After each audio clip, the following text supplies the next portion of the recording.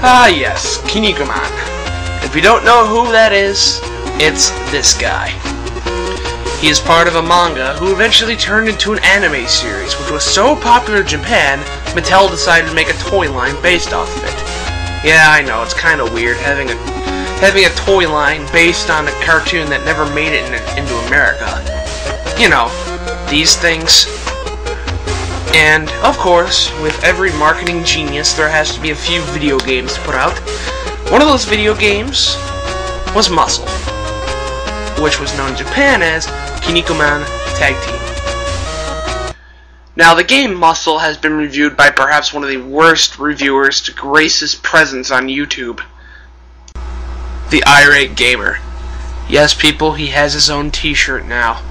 Oh my god. You see, the Irate Gamer played this game, and he claims that the only thing you can do is jump, punch, and kick. I'm going to get a little more in-depth with this review.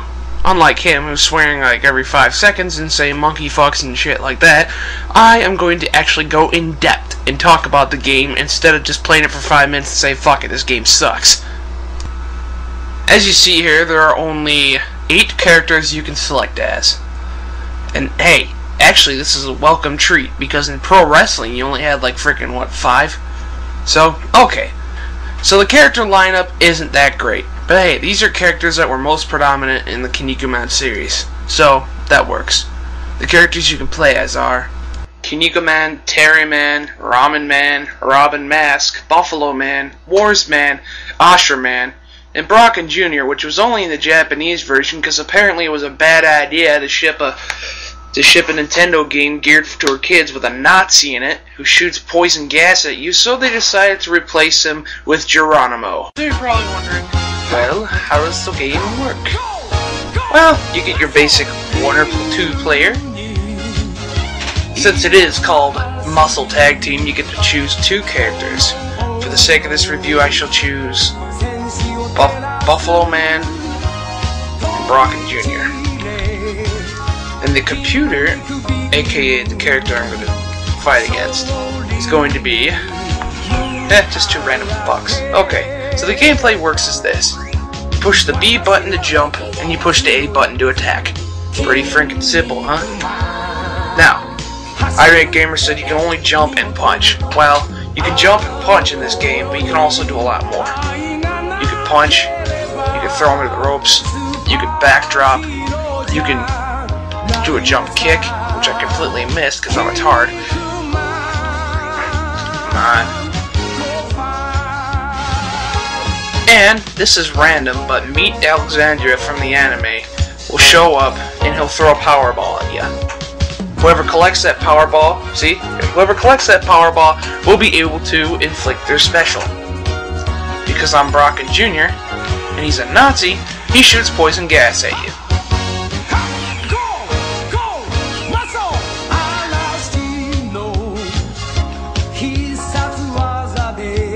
Now, for the sake of this, let's switch over to Buffalo Man, who will proceed to beat the ever-living crap out of that British fuck Robin Mask. Backdrop of Doom.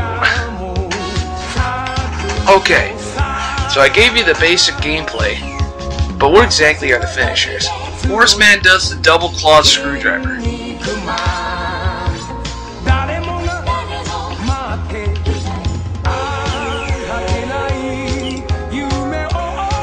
Ramen Man does the leg lariat.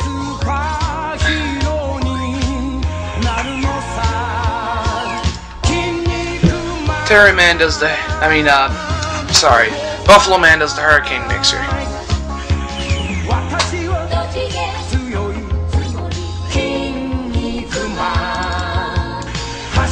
Kinnikuman does the Kinniku driver.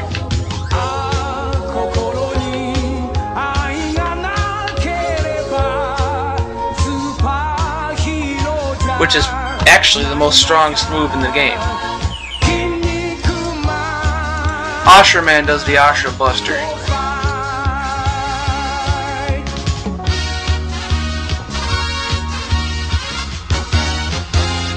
Which actually looks more like an atomic drop. Robin Mass does the tower bridge. And does the cat branding.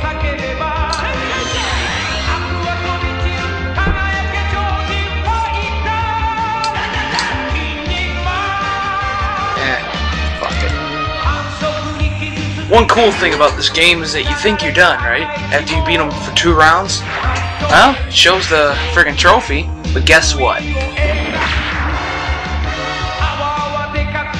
It surprises you. You're in a different arena. You're in an ice arena. The floor is slippery and sliding. The irate gamer failed to mention that there's 3 types of arenas you can fight in. The first is a normal arena, the second is an ice arena, and the third, which I don't think was included in this version because I beat 2 rounds and I wasn't able to get it, but I don't know if this is just a buggy ROM or what, but the third version, the third ring is supposed to be a deathmatch arena where the rope, where the floor is even slippier and slidier, and if you touch the ropes, you get shocked and you lose health. And as you can see, I'm making Buffalo Man my bitch right now.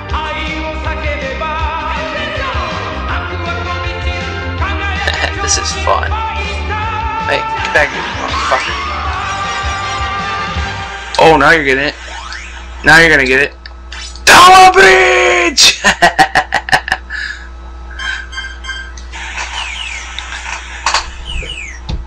Ichiban! So yeah, in conclusion, Kinnikuman Muscle Tag Tournament is not pro wrestling or Tecmo Wrestling, but it is still a really fun wrestling game. Even for its time, I still love this game. Not because I'm just a Kinnikuman fan, but because of the stuff you can do and the nostalgia of it. I used to own this game when I was a kid, the American version. And I find a new appreciation of it now that I'm getting into the series and playing the whole Japanese version. So yeah, I think it's pretty cool. So, yeah, fuck what Irate Gamer says. He doesn't know what the hell he's talking about. This is coming from a true gamer. Kinnikuman Tag Team Wrestling Championship fucking rocks. Big Al, over and out.